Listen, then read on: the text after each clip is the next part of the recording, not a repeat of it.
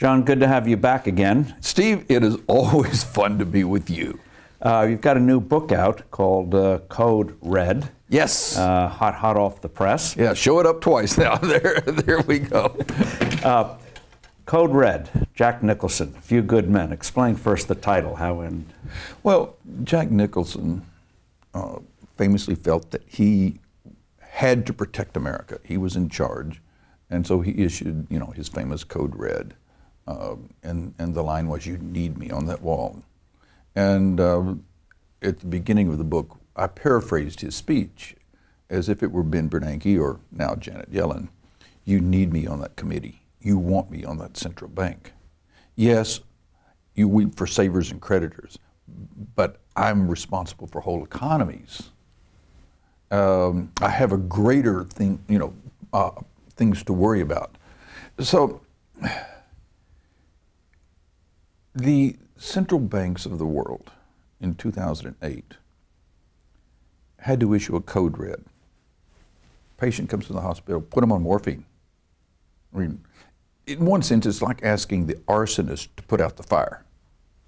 And we go into that. I mean, part of the reason we had that very crisis was because central bank policies and the regulations and the true weaving of large investment banks and politicians and central bankers.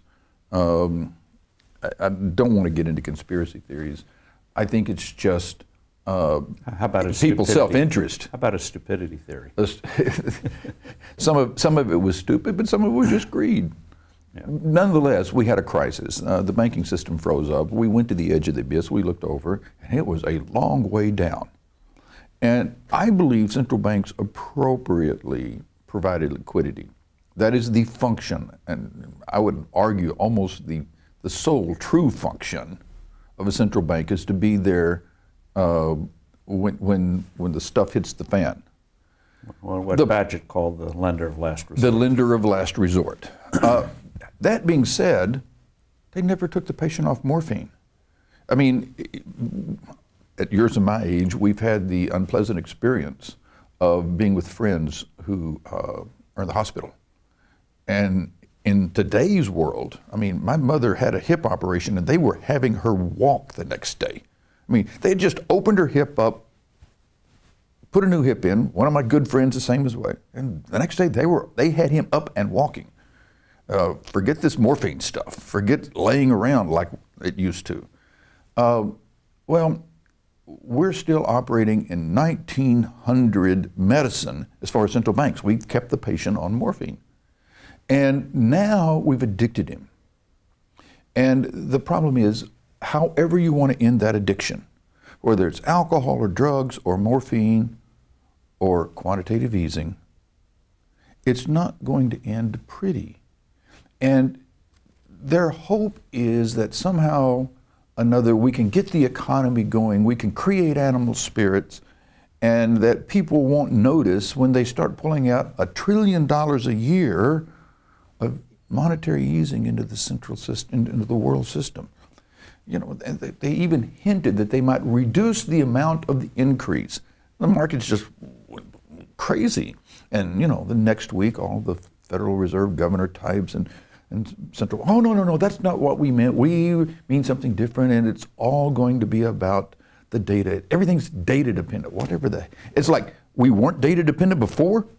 Central bankers and economists serve the function of shamans and evangelists and so on. I mean, they're there to not look at sheep entrails, but they look at data and they tell us what the future is going to be by looking at the data. Now, as we talk in several chapters of this book, the Fed economists are particularly bad at predicting the future. I mean, it's worse than if you and I just flipped a coin, okay? It's almost statistically impossible to be as bad as central bankers are about predicting the future. And yet we're supposed to trust them that their data tells them, well, we need to apply this amount of quantitative easing and this amount of money and this interest rate level, and somehow or another it's magically going to transform into these numbers out here that for decades we've been predicting, and we haven't been right. So it doesn't end well. We have 12 men sitting in a men and women sitting in a room thinking they can manipulate economy with data they truly don't understand, with an economy they can't measure, and with tools they're making up as they go along. Is that impassioned enough, Steve? I mean, I get wound up, but it is. Now it has consequences. So you talk about central bankers gone wild. Yes. How do they avoid blame? I mean, powerful agency, unchecked, make their own money. I think at the end of the day, they're going to lose what I call lose the narrative. They're going to lose their ability to be the guy behind the curtain, making the magic happen. But that leads to a quick, interesting subject. Why are so many people intimidated by monetary policy? I mean, in Capitol Hill, for all the stupidity there, people do master, many of them, complex subjects. What's the inhibition about monetary policy? What are they? Steve, it's magic. Okay? Economists would like to think. So maybe David Copperfield should be fed? David Copperfield might do as good a job. Economists like to think that we can create models and equations. We have physics envy. And economics is part art as much as it is science. It is not something that is to the level yet, maybe in the future with new systems and new theories, but we are not yet able to truly model an economy and to understand what the inputs are. Can't model one person, for crying out loud. Well, I have trouble modeling my 7 kids, and just like we were talking about your daughters, it's amazingly complex. And what we do by trying to manage the ups and downs, by not allowing the system to correct in minor ways, then we build up the potential for a very large correction. And I think, sort of like suppressing forest fires. Like suppressing forest fires, it's a great analogy. In fact, we use it in our book. The consequence is that we're now at $1 trillion worth of quantitative easing a year. The Fed balance sheets at $4 trillion. One of my questions to Janet Yellen, we were talking about earlier, if I was on the Senate committee, would be, what's the theoretical limit? Is there a theoretical limit to the Federal Reserve balance sheet? Now, you and I and most right-thinking human beings and economists would say, well, yes, there has to be a theoretical limit. Well, what is that theoretical limit? Well, when the answer becomes it's data dependent, we'll look at the data. We both had this. We both knew exactly what the answer was going to be. That's a non-answer. That's a non-answer. That's saying we won't know what the theoretical limit is until we've passed it. Well, are we going to have to get into a situation that looks like the 70s again? Today we get away with printing of money that we couldn't have gotten away with in the 70s because the velocity of money is slowing down. Well, that leads to the amazing question. How could the Fed have created the balance sheet that it has? If anyone had looked at that 5 years ago, they'd have said it would be Weimar German Republic hyperinflation. Which many people did. Why didn't it happen? It is all about the velocity of money.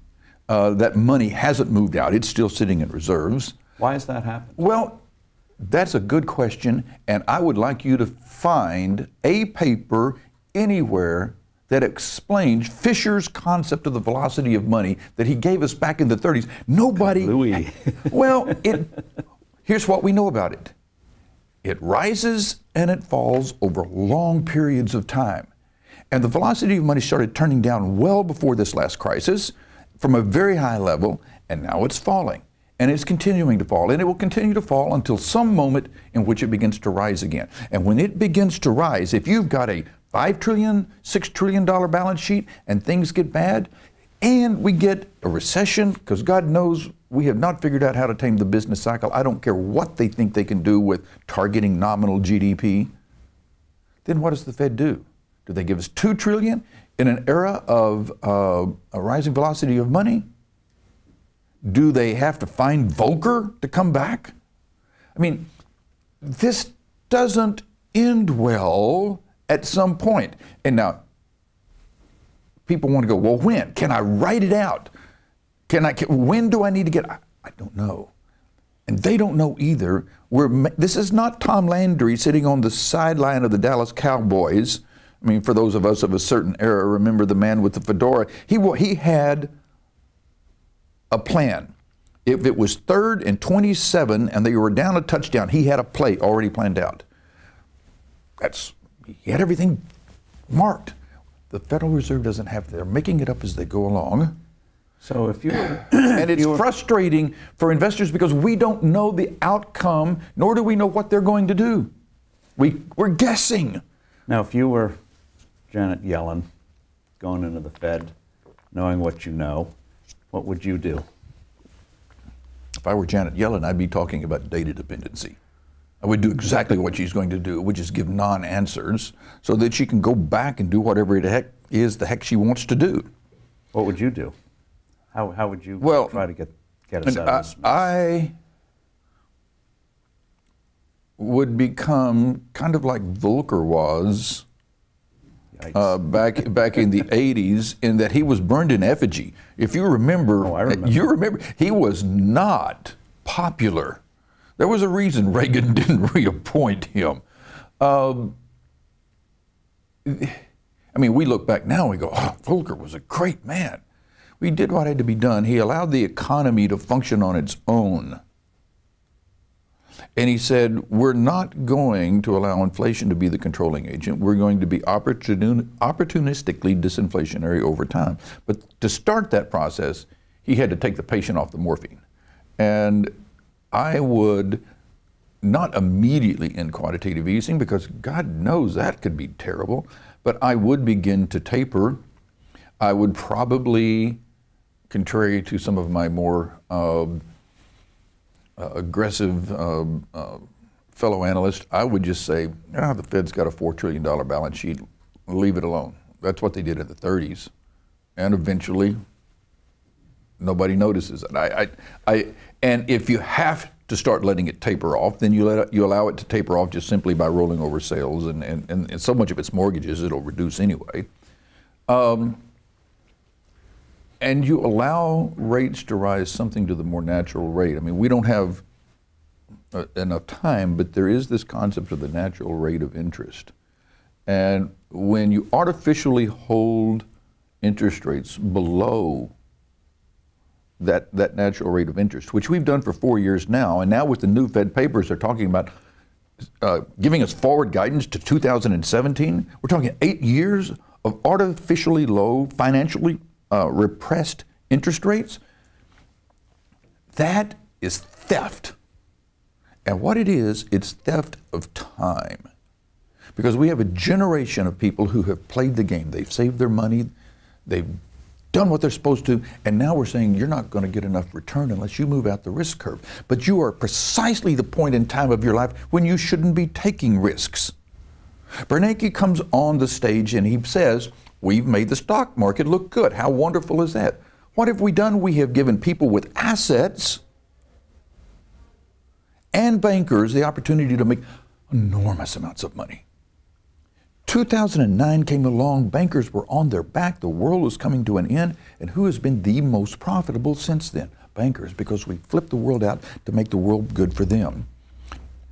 Not recognizing that I want a banker to take my deposits and to lend it out and to pay me money on it, and I want him lending into the community for productive purposes. I don't want him lending money necessarily to I make my money and I invest in a lot of hedge funds, but I don't want that community bank lending into hedge funds. I want it going into productive purposes. The hedge funds can find money somewhere else, thank you. They're very good at that. What we need is to understand that we have stolen time from people who, that's the one thing they have. And it's a reducing, wasting asset. And when you take it from them, you're taking away their lifestyles. You're taking away their ability to enjoy what should have been a golden time. Now, I'm on, you know. We'll get to what you recommend in the book, but why are economists so obsessed in terms of growth? The only way they think they can do it is by credit bubbles. They wouldn't call it that, but that's in essence what they're reduced to. Create a credit bubble. The reigning theoretical economic paradigm is one of, let's call it neo-Keynesianism. I don't really think Keynes would be completely on board with it today. And that is a fetish with consumption. They want to drive consumer spending, and the way you drive consumer spending is to make money cheap so that you can buy cars at lower prices, so that you can buy other stuff. And you, in essence, debt is basically future consumption brought forward. And another way to say that is current spending, current borrowing today is future consumption denied when it's borrowed for consumption. Now, debt for productive purposes, debt for me to buy a robot or a tool or things where I can put labor into to produce a product, that's productive debt. But consumption debt is what, that leverage is what the Keynesian economic guys seem to be wanting to produce. And it does spur income and investment today, just like the housing bubble did. There was no question the housing bubble employed a lot of people. A lot of people made a lot of money, and then a lot of people lost money because they were on the wrong side of leverage. It would be more appropriate, I think, to target income. That's the important part of what an economy should be doing. How can we produce more income? How can we produce more profit? And it doesn't have to be widgets, it can be services. Facebook is a perfectly fine economic activity. It's an entrepreneurial service. It's people that it allows us to do things that we will all enjoy doing. There are many, many ways. I mean, restaurants. There's tons of ways to produce a service or a good that people want. But that's production, not consumption. In terms of what to do, I love your thing about dimes in front of a steamroller. Right. About people going on risks. You talked about stocks. You say you shouldn't avoid stocks. You just got to know when to buy them cheap. How do you pick stocks in an environment like this? Well, you don't pick stocks by indexes. You don't say, you don't do the risk on, risk off thing. What does an investor have? An investor now, not a trader. An investor has time.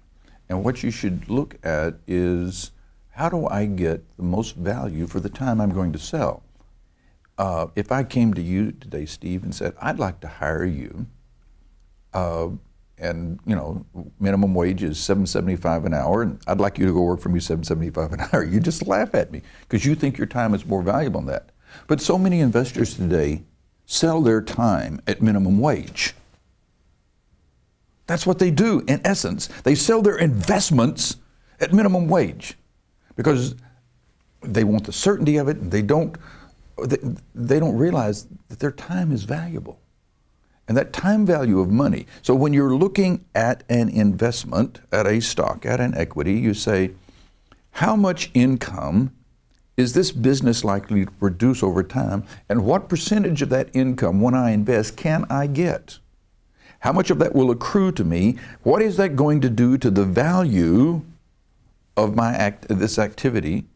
There are lots of businesses that are valued, I believe, inappropriately, or they have values that I find attractive over time.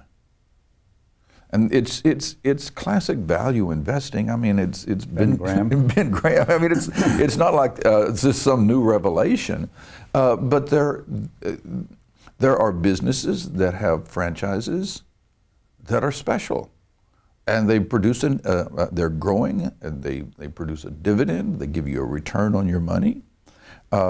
We also need to recognize there are times when businesses are not attractively valued. I mean, if you look at the general stock market today, and as we show in the book, and you project 10 years forward based on just some normal averages, that tells you your potential return on stocks is anywhere from 2 to 4%, and there have been periods in those models when returns were negative.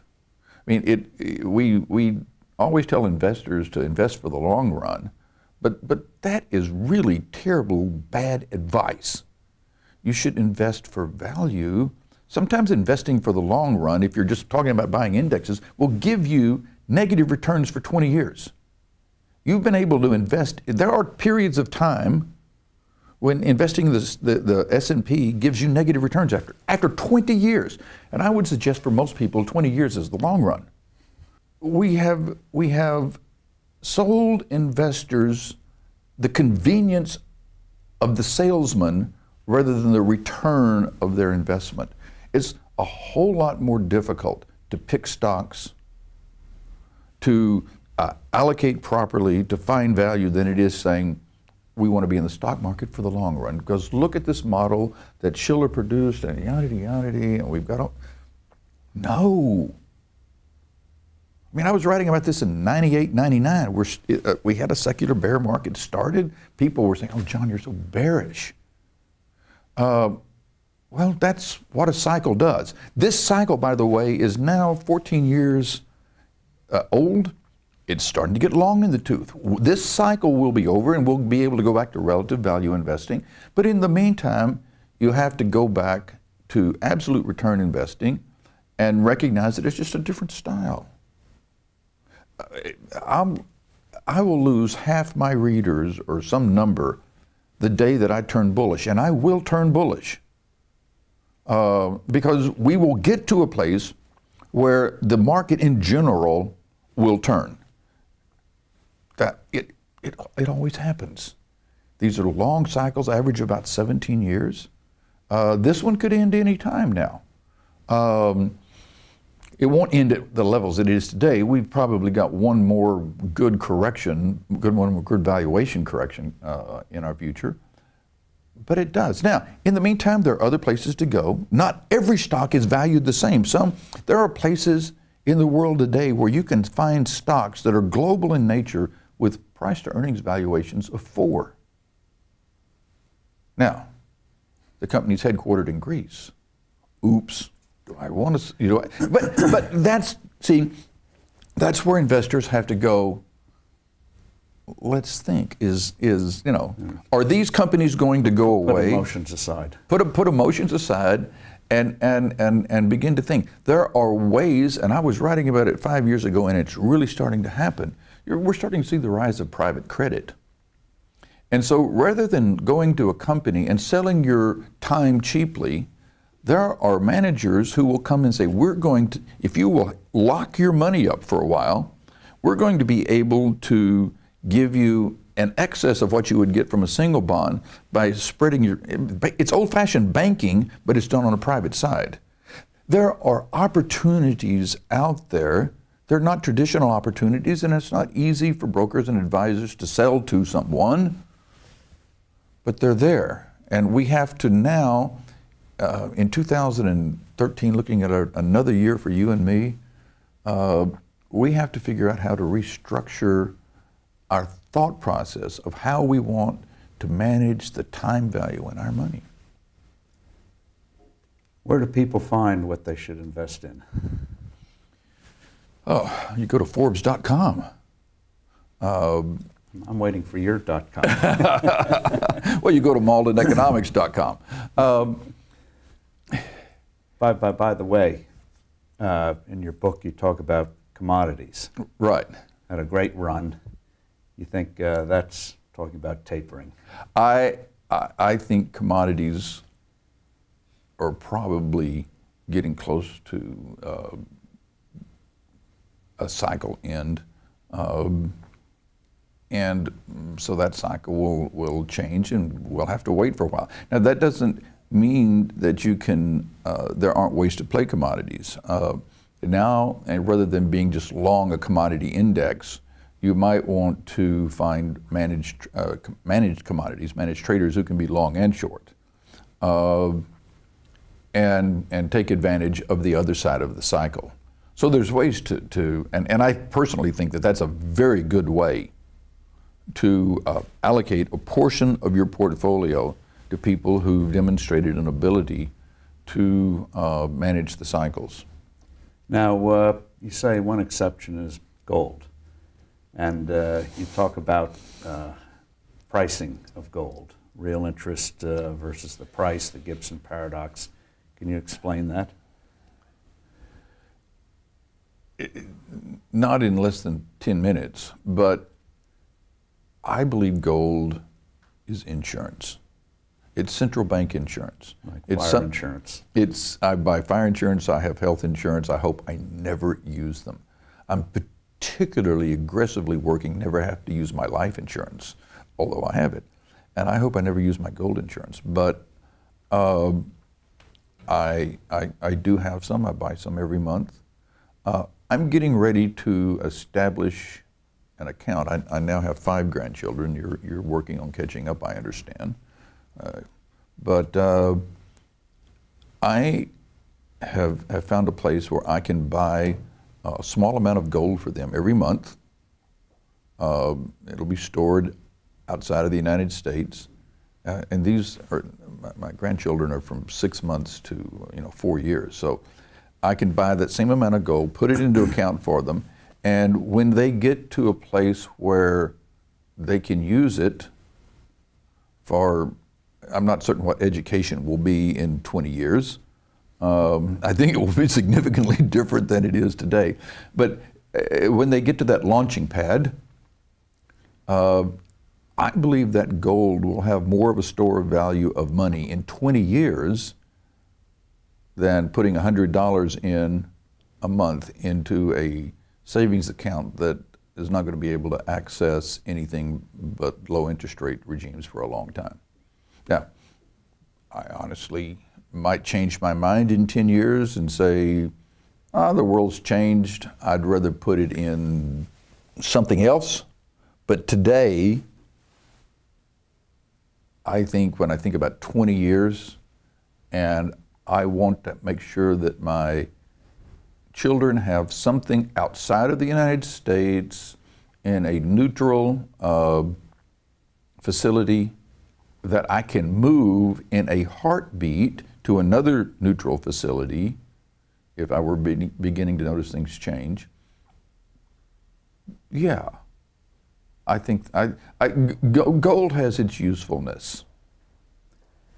The point in your book is that when real interest rates are severely suppressed, that's when gold moves up. Yes, and we have a real potential for severe repression of interest rates. Looking at the latest economist papers from that were written by members of the Federal Reserve economics team, I don't think things change under Janet Yellen. So I think we get financial repression, and we're going to see savers and retirees screwed. I mean, we talk about the problems that pension funds face. Average 60-40 portfolios, 40% bonds, 60 stocks. They're required to get something close to 9 to 10, maybe 11% out of their equity portfolios from today's valuations because their bond fixed income portfolio portion, that 40%, is so low. Can't be done. And yet they're so dependent upon that data and that trend reverting, because the bulk of the money that's going into those pension funds is not that's going to need to be there for 30 years, is not the money that's being put in by the retirees, it's the growth on that money. And if the growth on that money is not there, the retirement pension that the person has thought he was getting is not going to be there. This doesn't end well, and It is a result of the financial repression that central banks are producing, not just in the U.S., in England, in Europe. So the bottom line is, when we had the crisis in 08, 09, the cure was worse than, or just as bad as the disease. The cure at the time was appropriate, but you don't keep the patient on the morphine. You get through the crisis, and when we were through the crisis, you have to let the patient stand up and work on its own. Figure it out. You're going to have a little pain. Get up and walk, damn it. You know? Well, buy code red, damn it. There you go. Thank you, John. Thank you.